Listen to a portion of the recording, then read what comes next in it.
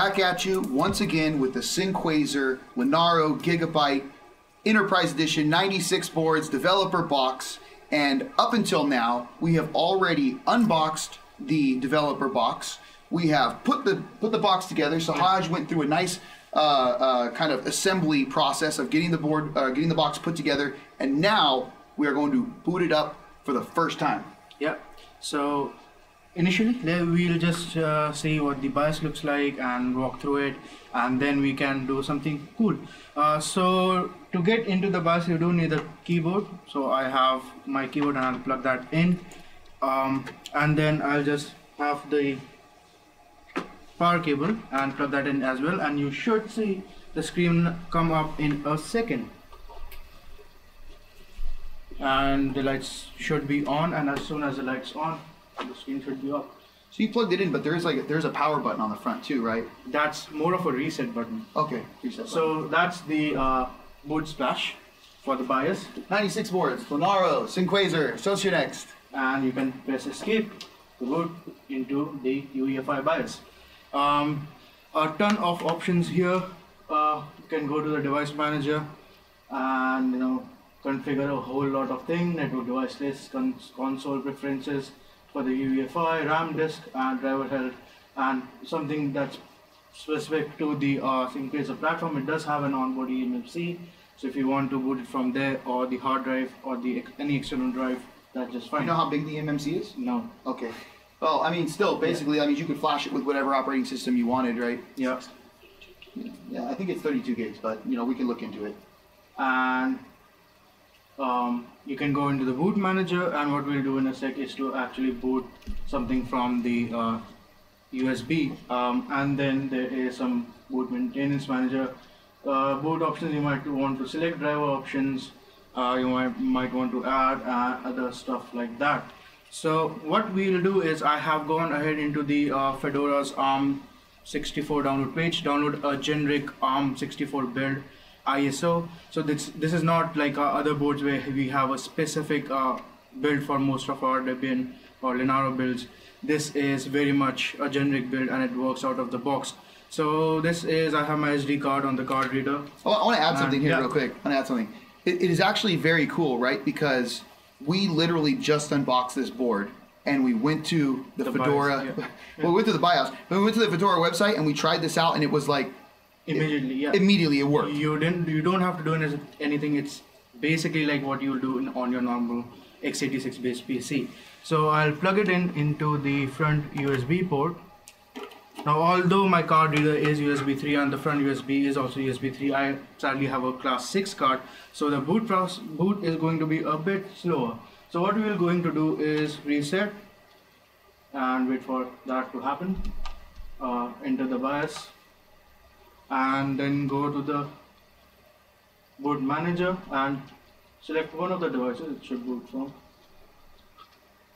And there we go. So can go straight into install Fedora, and we can wait for a few seconds.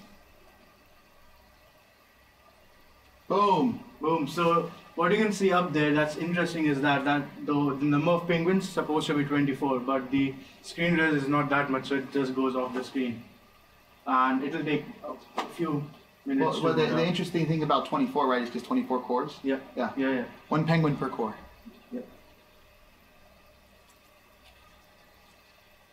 Yeah.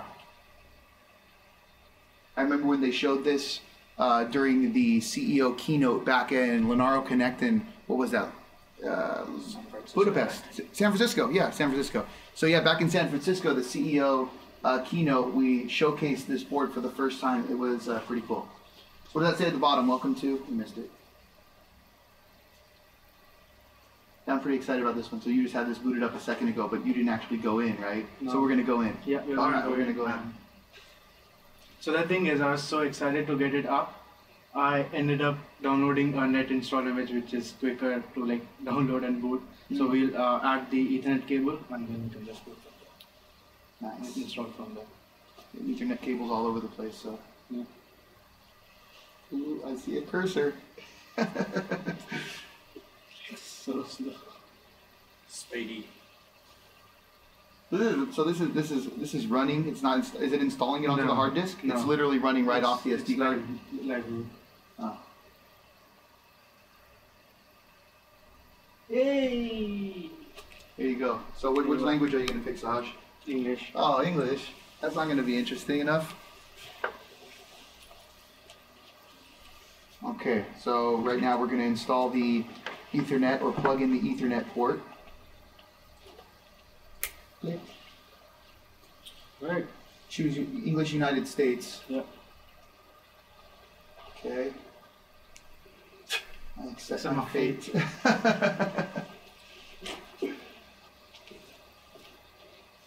I think each step is going to take a while because of the SD card. Don't have the faster one. Well, and the fact you're pulling it off the network as well.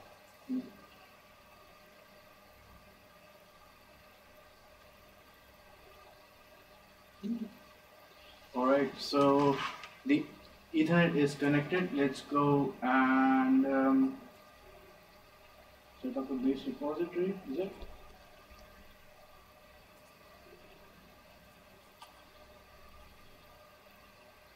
That's new to me.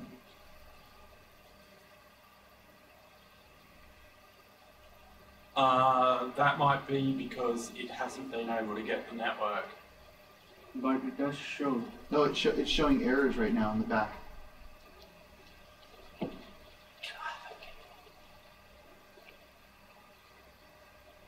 Yeah, hit mirror list. Or meta. Try.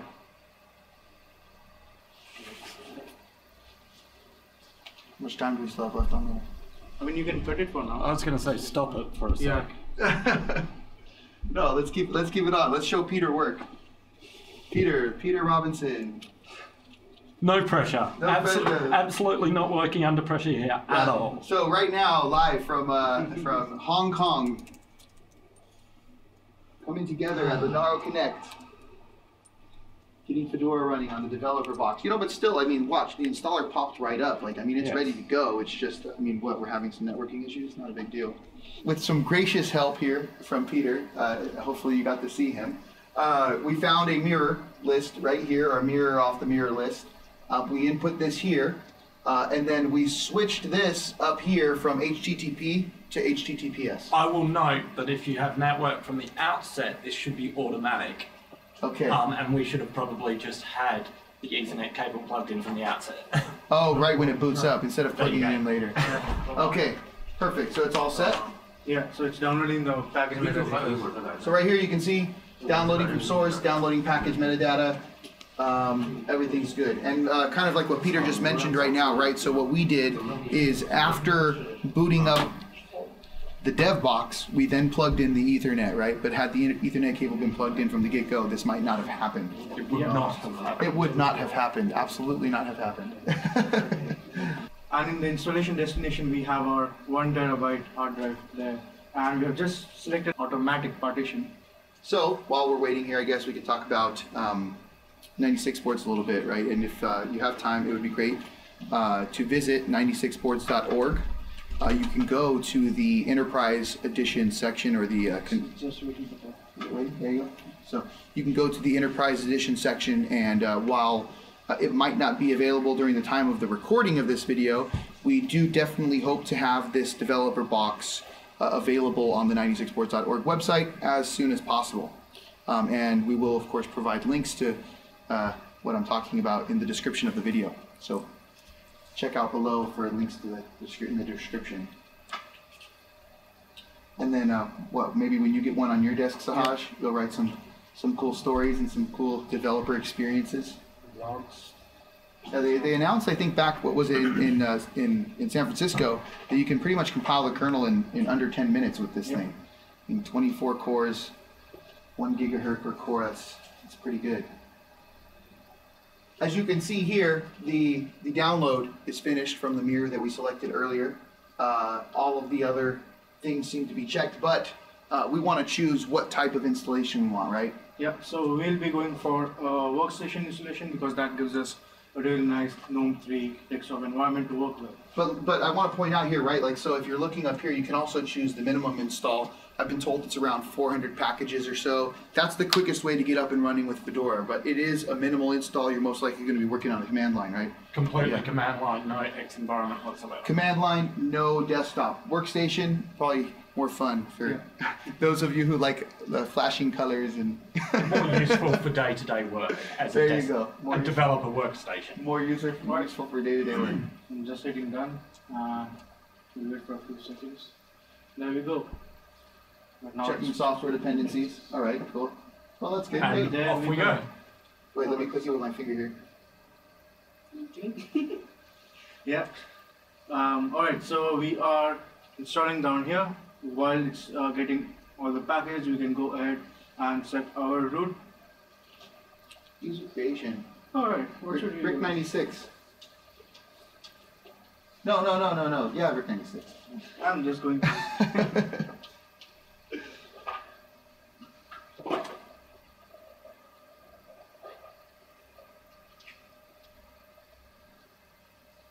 The password. 1, 2, 3, 4. That'll be too short. Don't have to. Oh, it says two, but then will it still let you? Yeah. It just says two I just short. have to click done twice. Okay. So root password is not set. So guess what that's going to be. And right, so I'm sure we'll get some comments saying that why are you using 1, 2, 3, 4? It's just a test installation. It's probably going to get overwritten. It will get overridden. Yeah, it will get overwritten, and someone will have a much secure password in place. So don't judge us on that password. They're installing Fedora Rawhide, which is what will become Fedora 29. Fedora 28 is just going into beta and will basically be the same experience as you see here. We'll support this, or we now support this out of the box on Fedora 28 or Fedora 29. And Fedora 27 should work, but of course you want the latest and greatest anyway.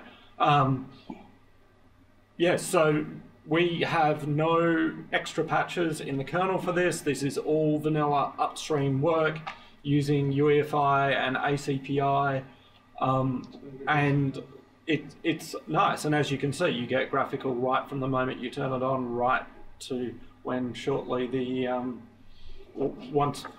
this is going to be really fast because, conference Wi-Fi. So I suspect I'll be sitting here for hours talking to you.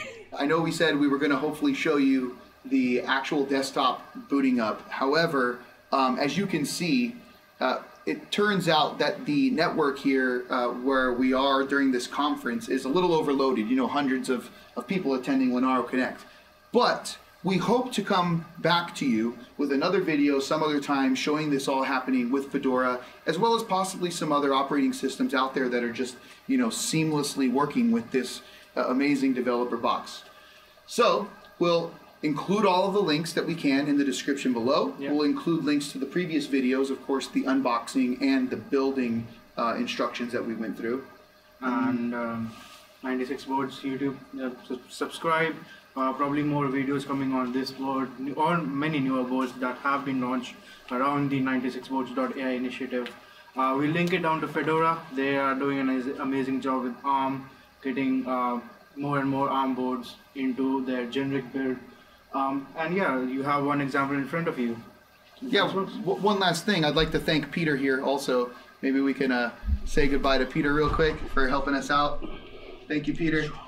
All right, coming at you live from Hong Kong, Linaro Connect 2018. Yeah, hashtag HKG 2018. Thank you. See you next time.